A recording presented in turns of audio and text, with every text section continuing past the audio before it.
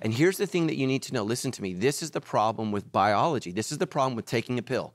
A pill will change your chemistry. It will not change your thought process. Think about this, guys. You want to get buff. So I'm going to do steroids, but I'm never going to the gym. Steroids will increase the opportunity for your muscles to get bigger. What do you still have to do? You still have to work them. The same thing is true with Zoloft. Zoloft may change your chemistry. It may improve your dopamine levels so you feel a little happier, but it's not going to change your thought process. You have to do that. And that's hard.